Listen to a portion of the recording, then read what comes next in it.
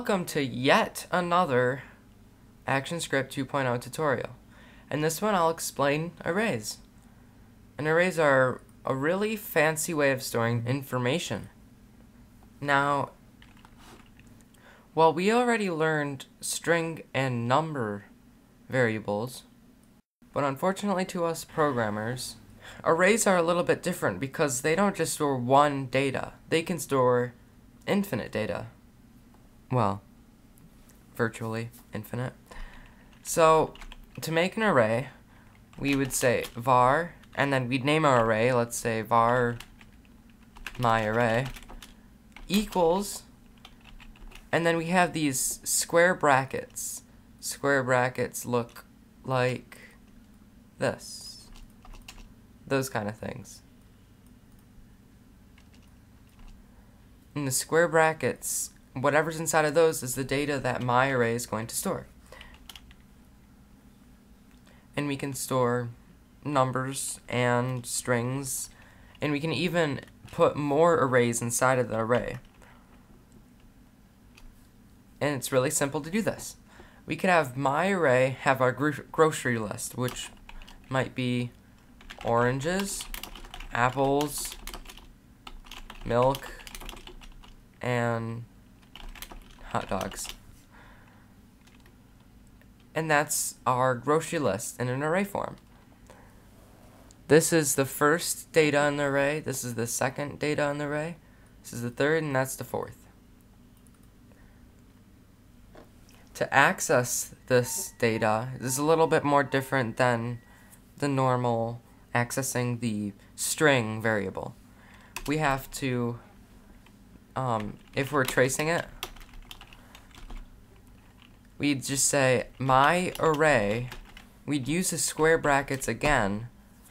We wouldn't put a dot like we'd put with when we have nested movie clips or we're accessing a variable from inside a movie clip. We just have my array and then two square brackets around it, and the number inside is the number that will pick which variable to access. It's a little bit different than what you'd expect though. I'll show you on a separate line. This is the data 0. That's how you'd access it, 0. And that is 1. That is 2, and that's the data 3. So it's a little weird than you'd expect. You'd expect that one to be 1, wouldn't you? But it's actually 0, and you have to get used to that if you're a programmer. So if we were accessing milk on our grocery list, my array, then we do my array 2. We'd be accessing the second data value. And it's 2 because 0, 1, 2. Just because it's the third item doesn't mean it's 3. It's actually 2. And when we run this program, it'll trace milk. Just like we'd expect. We can do it with numbers also. And now we can access movie clips with a similar way. We could have a square,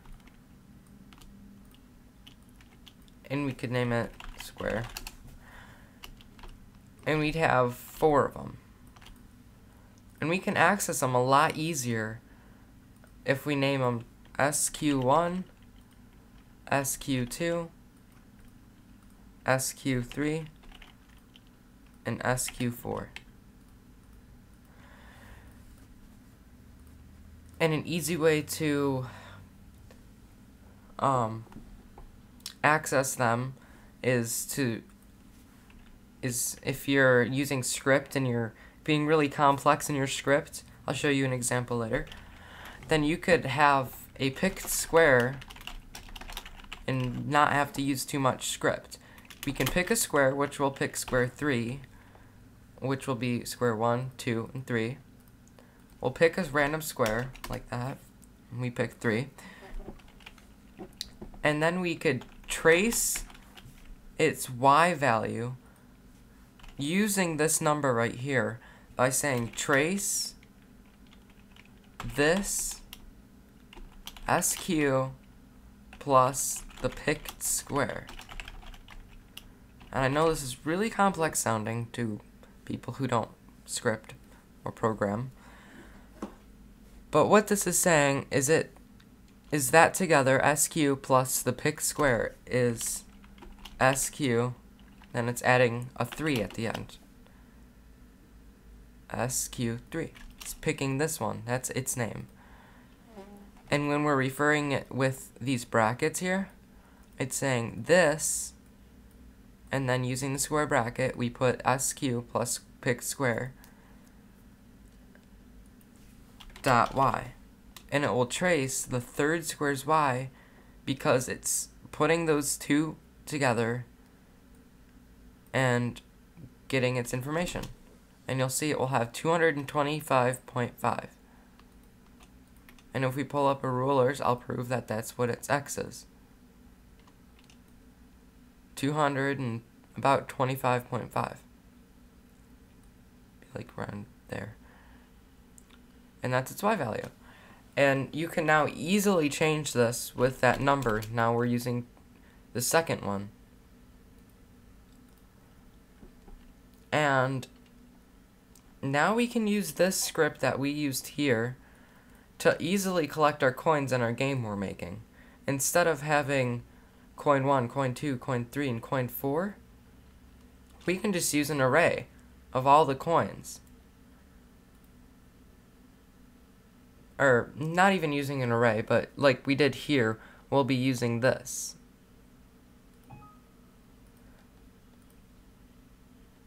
So we have a total amount of coins as 4. So we can get rid of these 3, and we can make a for loop. Now for loops, they repeat some data, and sometimes they do it kind of annoyingly because you might mess it up, but for loops will repeat an amount of data using info you input to it. And it's FOR, start bracket, or start parenthesis, end parenthesis, whatever's in the brackets will happen on the for.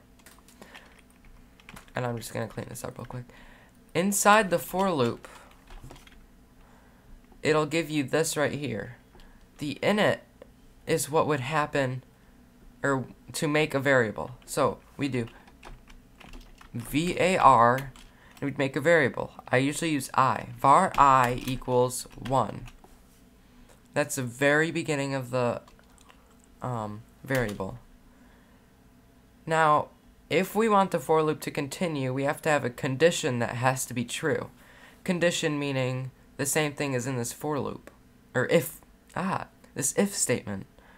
So the condition could be if I is less than or equal to the max coins. So this, what would happen in here would be if this variable right here is less than or equal to the max coins, which is 4.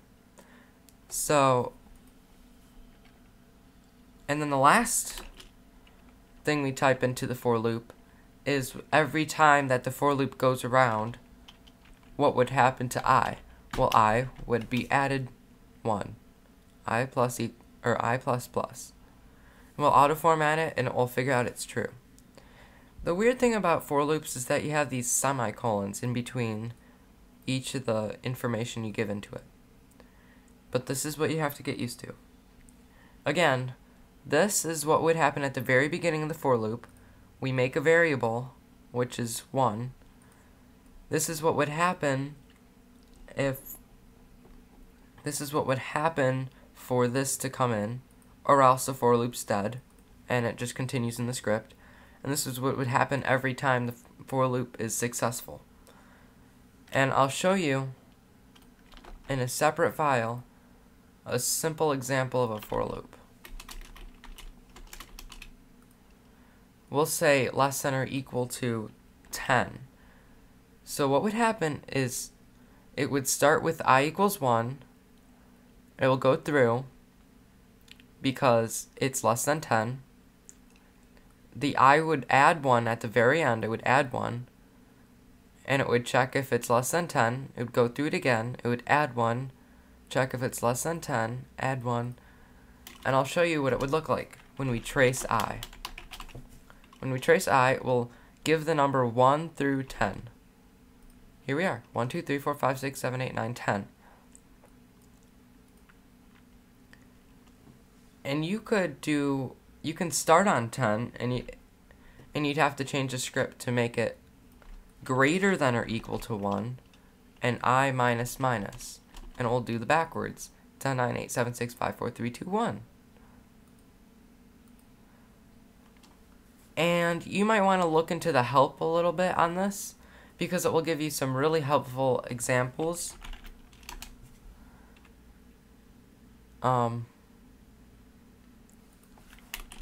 For loop. That should work. Okay, for statement. And here it is. It shows exactly some information, and it will help you out here and show you some extra information you need.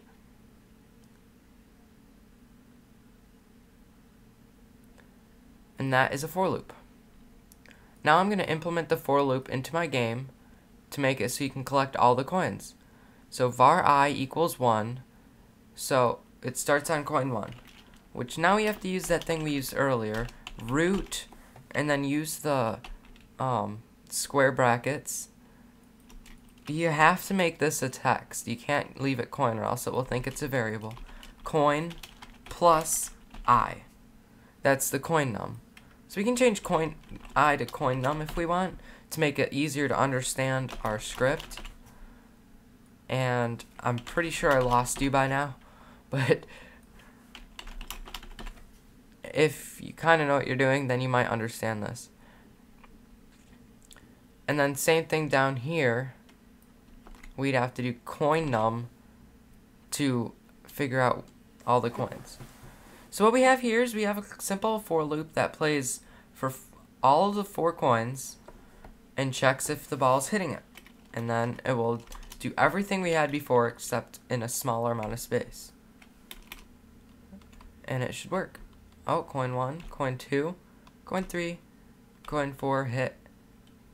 And now we win.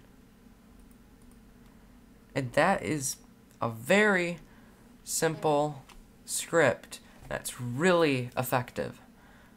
And again, I love the Flash help. It's really helpful, and if you ever get stuck, search things in it. It's really great. And our script is so much better now that we know for loops. And that's the end of the 3rd tutorial to Actionscript 2.